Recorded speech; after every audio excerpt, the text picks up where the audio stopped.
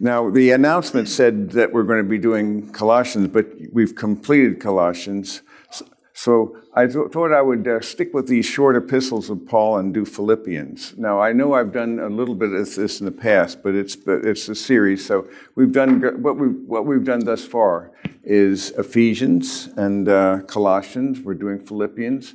Then probably I'll do Galatians next after that. There's something like that, and go from there. So I thought it would be good for us to just open up with that. And although I am tempted to show you something here, I'm a terrible man that way. I admit this. I fully admit this. You see, because you see the psalm we're talking about. Oh, give thanks to the Lord. I couldn't resist myself. I was going to do it. This is a summary of Psalm. They were wanderers and they were retrieved. They were prisoners, the second scene, and now they're released. In the third scene, they're sick, and then God delivers them, and they are restored. In the fourth scene, they're storm-tossed, and then they are rescued. And so give thanks to the Lord for he is good. Consider the loving kindness of the Lord. And we see as well is that we've kind of made that the flesh versus the spirit. And so the way God has delivered us. This is actually the content for a book I'm working on called Pilgrimage in the Psalms. And it's going to be a fun thing to do. And of course, we've done this together, if you might recall. This is the series we did here, and as a result of that, I'm going to be turning it into an interesting kind of a book with my artist friend Stephen Krotz, and work our way through them. So that's in fact, we just did some more projects. I'll show you what it's going to look like soon. Meanwhile, however, let us go and consider this contrast here with Ephesians and also with Colossians and Romans. This pattern that we see in these three epistles, where you have, of course, the left half gives us our position in Christ. And there are no commands, particularly in Ephesians, the way it's structured. And insofar as this is something God has done for us, we cannot do it on our own. He has given us a new position. He has made us new beings, new people. If anyone is in Christ, he's a new creation. And that's yet, on the other hand, the second half will now focus on the becoming or the doing. And as I like to put it, our call in this world is to become in our practice more and more who we already are in our position. So you are becoming. You're already perfect and stand righteous and holy and acceptable before God in your spirit, seated with him in the heavenly places. But in your practice, that's not in perfection. Sometimes we say or think or do things we don't want to say, think, and do. And so we live in that struggle of a world in which we are called to actually make this more and more the case, though, by walking by the Spirit and training ourselves to become more and more responsive. The other chart you remember we used was for Ephesians. And you recall, again, you have the left and the right, the wealth and the walk. And so, again, 0 commandments, 35 to contrast the fact that the left is something only God can do, but now we have our human response ability. You have the ability to respond to God's overtures and initiatives. And so when you choose to walk in the power of the Spirit, as you trust the Father, abide in the Son, and walk by the Spirit. So as you are doing those things, you are actually now able to fulfill the requirements of the law, which are impossible of human fulfillment apart from the work of God.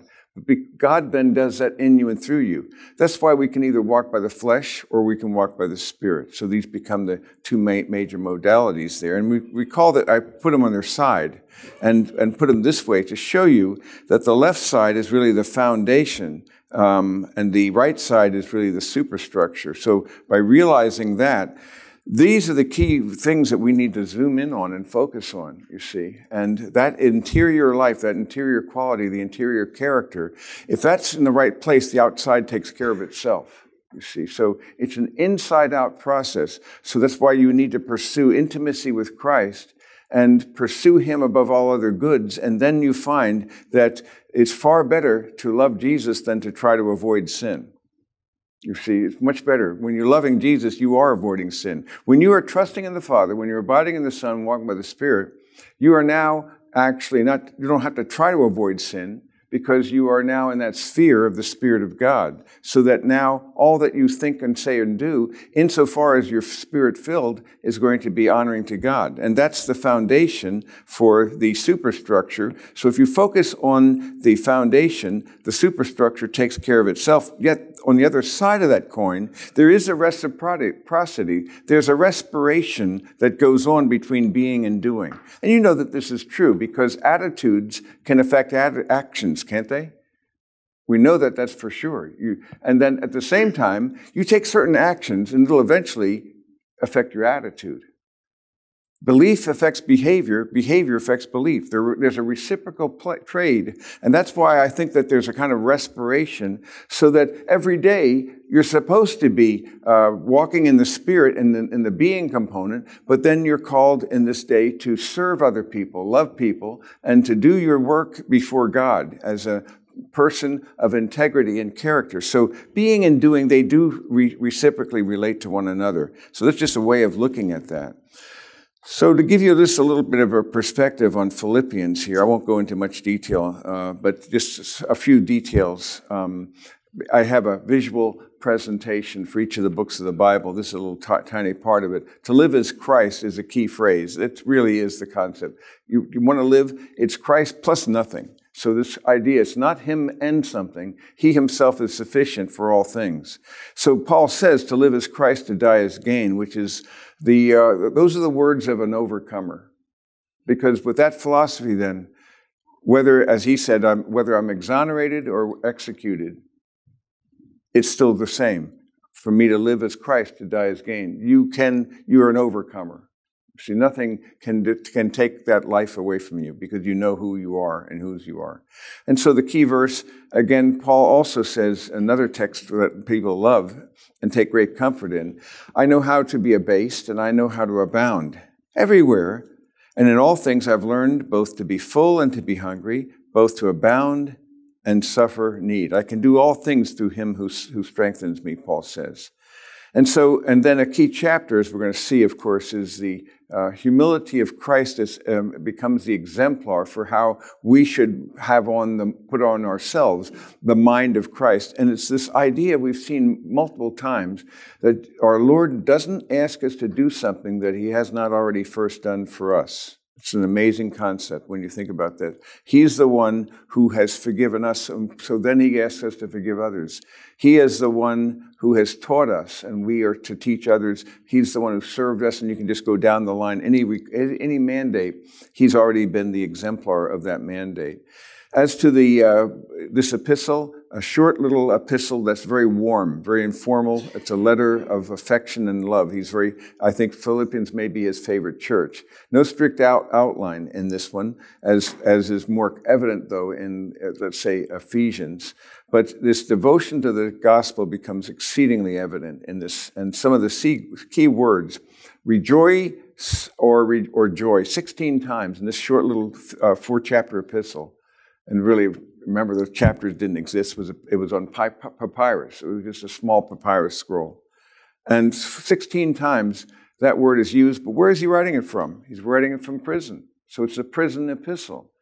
And this is an important perspective, again, because it illustrates how one can have joy that transcends circumstances. As you know, happiness is circumstantially bound. But joy transcends them. Who for the joy set before him, what did he do? Hebrews tells us, endured the cross. So that it is not a matter of happiness, it's a matter of holiness. It's a matter of choice and commitment, not a matter of just having circumstances go our way. Also, phroneo, this word attitude or think, to have them to think in this manner, and the mind of Christ is used. And then the gospel is a key theme in this epistle. So in this very powerful little word, you see a lot of things that are manifest, and especially about the person and power of Christ in such a short epistle. This is one of the most important texts about our Lord in all of Scripture, because this passage about his kenosis, his emptying himself, as we'll see next time we're together. Humility is a vehicle to unity, and Christ is the ultimate, again, exemplar of that.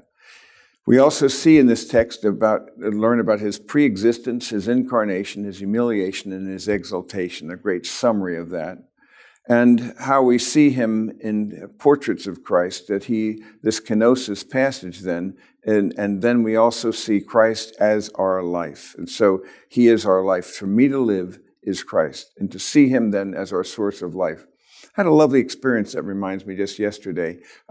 It's obvious I went to my dermatologist, as you can see from this mark here. Removed a precancerous object, or I forget what the name of it is. There are always these seborrheic keratosis and various wonderful other products that we have. But so he removed that and burned it off with the liquid nitrogen, isn't it? Yeah, and so that's a lovely experience. And one time wasn't enough. He had to zap it a second time just to make sure it was nice and thorough. But I'm glad to get rid of it because, as you know, if you ignore it, it's not going to get better. But when I was going up the elevator, there was an elderly woman who was very flustered and so forth because she felt she was apparently late for the appointment. As it turns out, she was going to go to my floor, and as it turns out, she went to the same doctor. And it was fascinating just to talk with her and listen to her because I could tell that she was a believer just from some of the phrases she was using and so forth. And she wasn't whining. She was just concerned because she was 15 minutes late for her appointment. Then after I'm through with my appointment, guess who I run into just as the elevator opens? It's her again.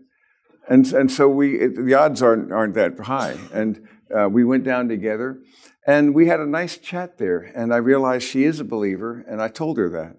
And I felt prompted to give her a copy of Jesus in His Own Words, because I always carry a couple copies of that with me.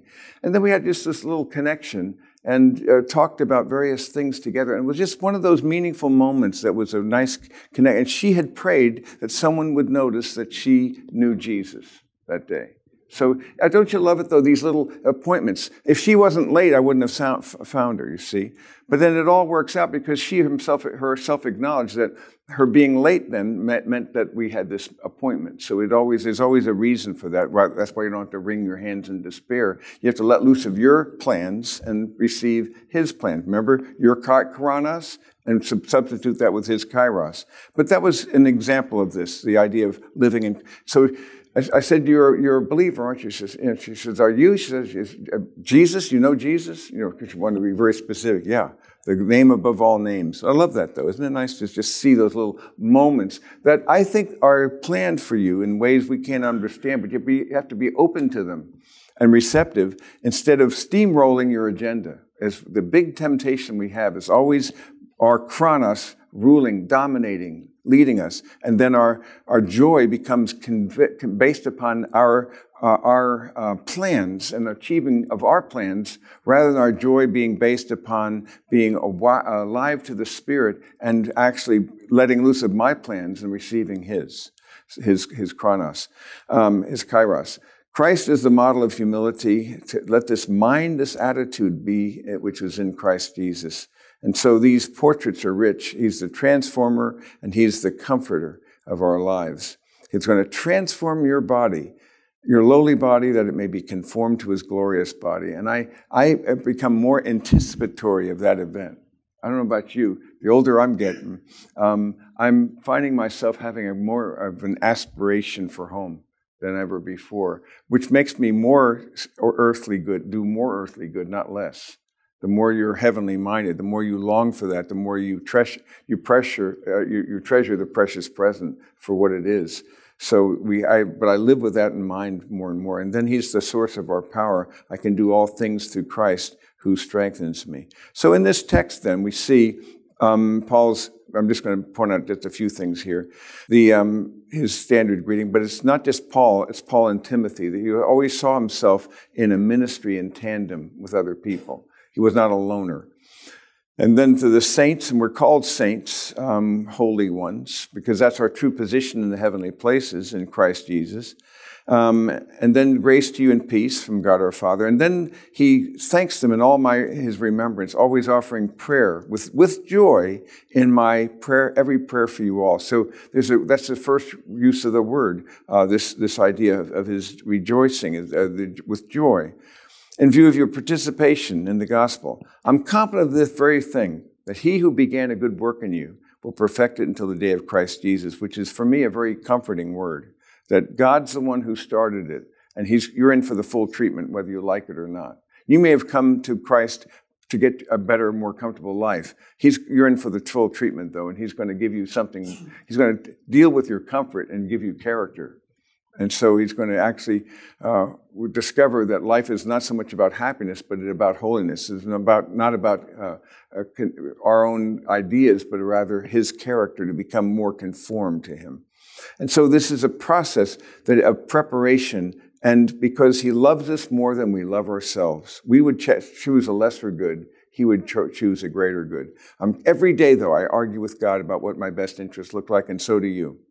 It's just the nature of the beast. And so after a while, you train yourself to realize that you don't regret the works of God when we do what he calls us to do. So it's only right for me because I have you in my heart. In my imprisonment, of course, he's referring, of course, to his first Roman imprisonment. And in the defense and confirmation of the gospel, you're all partakers of grace with me. God's my witness how I long for you all with the affection of Christ Jesus. And this I pray that your love may abound. You may have seen this prayer before. You see, are you familiar with this prayer? I hope some of you have learned it, you see. Real knowledge, and so it's a prayer, remember, for that real knowledge of God, not just head knowledge, but relational, personal, experiential knowledge, and all discernment, to approve the things that are excellent, and to be sincere. And that word, sincere, sine cera, remember that? It means without wax, sine cera. And instead of putting wax in to cover up little cracks, and the sun would expose that if it melted, they would actually have a mark on the bottom of the pottery, sine cera, no wax here. What you see is what you get. So it's integrity. And so the more you walk in Christ, the more you become united. Unite your heart, my heart, to fear your name. Instead of being double-minded, you see, half-hearted and double-minded. So you want to play by one set of rules and walk with integrity in this world of darkness. And we walk with a sense of hope and purpose because we know who we serve, and greater is he who is in you than he who is in the world. We're in a spiritual warfare. We're all aware of it. But at the same time, though, he's given us the resources that we need to be more than overcomers, having been filled with the fruit of righteousness, which comes through him to the glory and praise of God. Then he talks about how circumstances have turned out for the greater progress. Remember, Paul's gone through 2 years of Caesarean imprisonment, which was not on his agenda. So he was dealing with that. And finally, he realized that he was going to lose his life if he played their game. So ultimately, he had to appeal to Caesar. This meant then that he was carried away as a Roman citizen.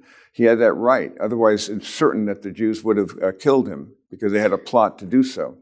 So 2 years after that, and then he has yet another 2 years that he's in a Roman, under house arrest. So you wonder about the progress of the gospel, and it doesn't seem really a great thing. Here he's called to be a missionary to the Gentiles, the apostle to the Gentiles, and now he's got 2 years in Caesarea Philippi and another 2 years. What's that about?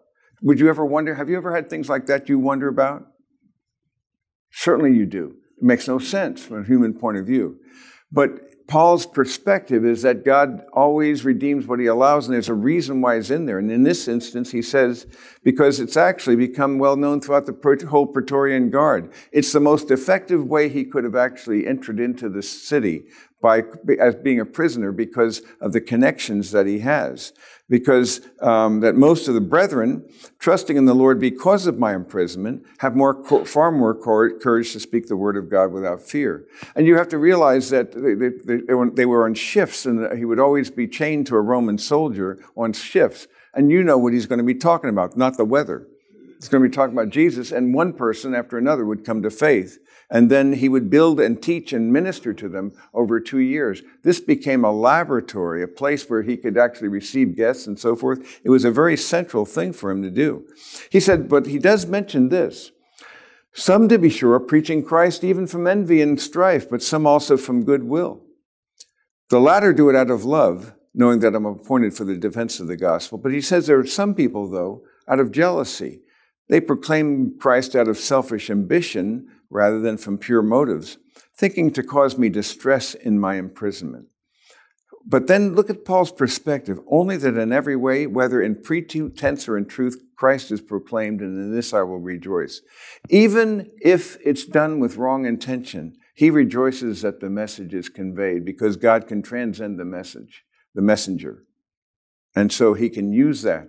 So his perspective, again, is that of one who sees God in control. Even though he's in imprisonment, yet he sees what God's doing things that he couldn't otherwise know. So he says, yes, I will rejoice. Again, you hear that imagery of rejoicing being repeated. He says, I know this is going to turn out for my deliverance through your prayers and the provision of the Spirit of Christ Jesus. So according to my earnest expectation and hope, that I'm not going to be put to shame, but in everything with all boldness, he'll be even now exalted by life or by death. So he doesn't put fine print on the contract. It's either way, that Christ will be elevated. And that ultimately then, as he says, this is his perspective. To live is Christ, to die is gain. So if anything then, he's better off being with the Lord, yet he knows that there's unfinished business. If I'm to live on in the flesh, as you see, he wrestles with this will mean fruitful labor. So he says, I don't know which to choose. You see, on the one hand, maybe there's unfinished business that he needs to take care of. And I realize I'm living on time, borrowed time. I think we all are in some ways. We're living on borrowed time, aren't we? And we have unfinished. That means you have unfinished business. You see, he'll take you when his purpose for you is complete. But right now, though, as long as you're alive, every day matters, and you're going to run into people, and probably won't be in your calendar, and you need to watch for that. Because it'll be the Kairos invitations that God will use this very day, which can be either invested or it can be squandered, but you'll never get it back again. So Paul's perspective is that of an overcomer. He says, I'm hard-pressed because I want to depart and be with Christ. That's very much better. So that's his desire. His true longing is to be at home with Jesus. And the more you think about home, you should be having a greater appetite for it yourself. We get so enriched in this world because of these goods that we have that are incredible in comparison with all former generations of men. You need to understand how unique it is. Your situation in this time and in this place is pretty amazing. And it's not we're not in Camelot by any stretch. But I will say, in comparison with the vast, vast number of people who have lived and even now live, you're living like kings in comparison. We're wealthy men. And that's a perspective so that we are called then to realize that we should be grateful for that. And so the problem is, though, the more comfortable you are in this world, the more you become tethered to it. And after a while, then you really don't want to go and be with Christ because what about my children? What about my grandchildren? And then you're tethered to a lesser good. And then when you love that family more than you love Christ, then you're loving them less, actually, than if you loved Jesus more than them. It's an amazing idea, but it's true. So that indeed, you know that you're here for a season, and God will take care of it. But at the same time, you must love his appearance, love him, love home more and more, so that you are actually longing for home and world weary and homesick. But he goes on to say, yet to remain on the flesh, he says, is more necessary for your sake. Convinced of this, he says, I know I will remain. So it's like he decided right there at that point. He says he's processing this. It's like the Spirit says, I am going to remain. And when he writes to Philemon at the same time, he says, prepare for me a lodging. So this is a conclusion he reached. So that your proud confidence in me may abound in Christ Jesus through my coming to you again. But then his reminder, just conduct yourselves in a manner worthy of the gospel of Christ. Whether I see you or not. I'm going to hear that you're standing firm. And this desire for a unity in their spirit is very critical. One spirit, one mind, striving together. Because unity is exceedingly important in a time of spiritual warfare. And so with one spirit, one mind, striving together, not against each other. I'm amazed how the church often kills its wounded. It's amazing how the Christian church, and when a ministry has problems or somebody, it's amazing how there's not a unity of spirit and an other-centered concern. Instead of there are self-appointed fruit inspectors who rise to the occasion. And so what you need to do is to recognize, to have the unity and diversity, because it's a watching world. And how will you be known? Not by your contention, but by your love. In spite of differences, you will continue to love one another. One spirit, one mind, striving together for this faith. In no way alarmed by your opponents. And he says this is a sign of destruction for them, but of salvation for you, and that too from God. And then he says, to you it's been granted. That's the word for spiritual gifts. It's like a gift. You've been given this gift. Here's your gift. For Christ's sake, not just to believe, but to suffer for his sake. And that gift is the gift of intimacy, because you're never going to know him without adversity. You can never grow in him without following in his steps. In that sense, then it's needful for us to become like him. You must also, as he told you, if they persecuted me, they will persecute you. Experiencing the same conflict which you saw in me and now here to be with me. And so this concept of Philippians then in chapter 1 really reminds us to have an eternal perspective in this temporal arena. And so I love his attitude toward his circumstances and his appetite for home. His attitude is a Christ-centered attitude where he realizes nothing happens by accident in the purposes of God, and that God's plans will not be thwarted by human engineering and aspirations. So that his perspective on his circumstances, he sees them from a divine rather than a human perspective. Also, the appetite for home. And my prayer for you is that you would cultivate a growing appetite for that. And then third is the purpose of adversity, to realize that adversity is designed, in fact, to draw us into deeper intimacy with him. Because that's why Paul says elsewhere, I rejoice in tribulation, knowing that tribulation brings about perseverance, and perseverance proven character, and proven character hope, and hope does not disappoint. So that he realizes that it has a purpose to bring me to forge your biblical hope, because you will not have biblical hope without adversity. So you have to hope in him, and he takes things away so that you learn to transfer your hope from the world to the thing that's going to be most needful, the one thing most needful, the pearl of great price. I'm going to leave this up during our time together so you can kind of process these major events.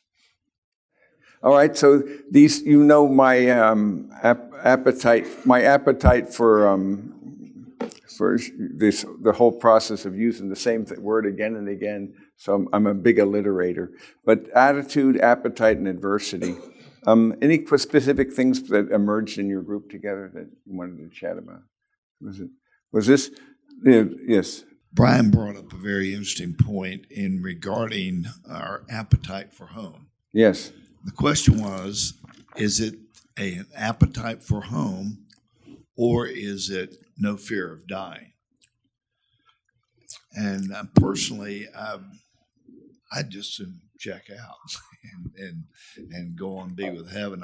I think that becomes more and more evident to me as something messes up on my body, and I've got to go to a doctor and get that fixed, like yourself and the cheek. So. Yeah, he can overcome that. Hebrews 2, it says he's taken away even that fear of death. But it would be much better to have an aspiration for home rather than a fear of death. And then remembering that death is really a second birth canal anyway. Now, it's Woody Allen, he put it, it's not that I'm afraid to die, I just don't want to be there when it happens. That's the problem, though. It's unavoidable. Okay, it's not necessarily a fear of death. It's just the comfortable to understand it's going to happen. I'm going to go through it. Yes. It's not, that was the point that I made. Oh, yes, yes. I don't want to see, because the other side to that is, of getting home is, then I don't want to go buy a set of Nike tennis shoes and lay in the sun and wait for an asteroid. Those guys wanted to get home too. Yeah. You know? I know what you mean. That was a crazy thing.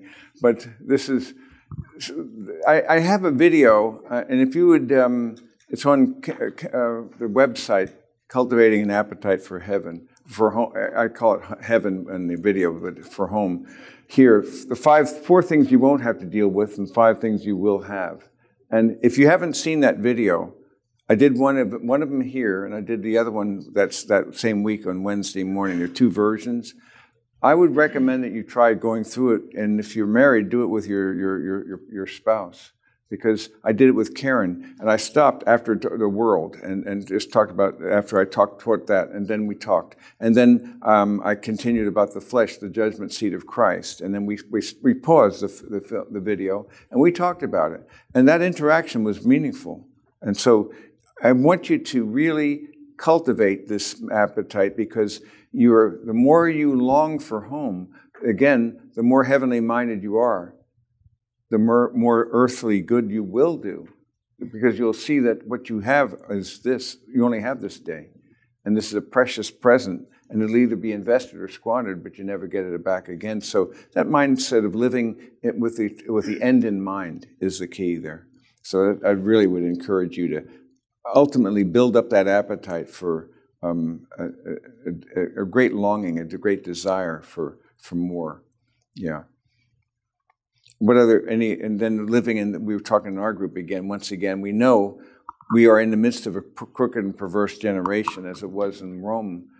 But there are certain differences, though, and they didn't have the technologies that amplify it in ways that we now have, and multiple forms of technology that work in a convergence. Even though they are independent to some degree, they converge together and create powerful alliances that can be very seductive and overwhelming for many people who can't manage it. So that amplifies evil.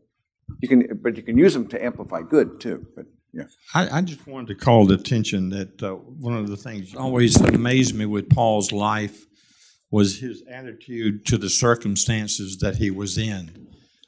It would be hard for me to imagine, particularly in his time and place, to be in prison and be in prison for the greater part of his ministry. It seems like, I'm not sure of the time frame. But for me, and coming along, and when you meet people who have a sense of calling of Christ, that they're overwhelmed with the circumstances that they're in, and the hope that they have sometimes is kind of put in the corner, that they don't realize the ultimate goal that they'll be in. Right. We're out of time, I'm afraid, but it requires the hard Thanksgiving of thanking God for a thing you do not like, not because you want it, but because you know that He has a better good for you than you, and so He will redeem what He allows. So that's really what it comes down to.